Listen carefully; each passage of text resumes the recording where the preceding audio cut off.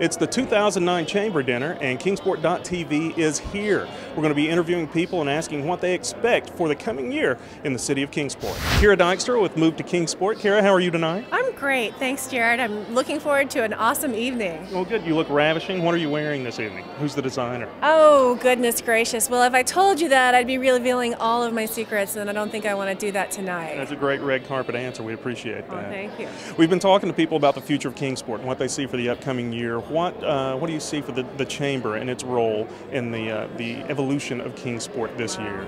Well, the word on the street is that Kingsport is just continuing to grow. We're continuing to attract new people to relocate to our great city.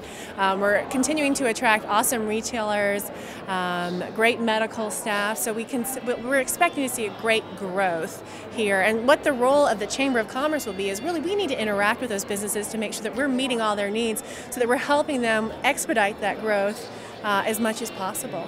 Here's Jeff Lane, who is flanked by two wonderful women, Karen Ledbetter, Leah Williams. What brings you guys out to the Chamber Dinner tonight? Is it the food or the music or what? Just the biggest party of the year, hands down. Great place to come and hang out and see everybody you hadn't seen in a while. Well, you've got great things going on this year right now. You're the Kingsport Grocery Company, Bonefire. You've got future plans in the works. What's going on for 2009 with your group? We're going to keep on going in the direction. We're opening up the music hall down on Main Street, right next to Bonefire this year, very soon. State Theater, concert series again. Raxpo Tracks is on its way again.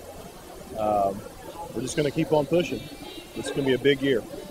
Laura Taylor with the Kingsport Times News. Laura, what brings you out tonight? The Fab Four. The Fab Four. Are you a big Beatles fan? Yes. See, I am of the idea that everyone in the world should be a Beatles fan. Even if you really don't like the music, you have to respect them. So I'm a big Fab Four fan. You're getting poked back here, but that's nice. What are you wearing tonight? Who's the designer? Oh, just a no name. You know how that goes. I didn't want to dress up Private too much. label. Yeah. Private label.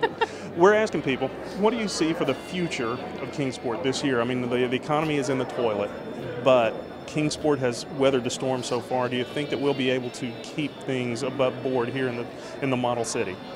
Well, the economy may be bad, but I don't think Kingsport's doing all that bad.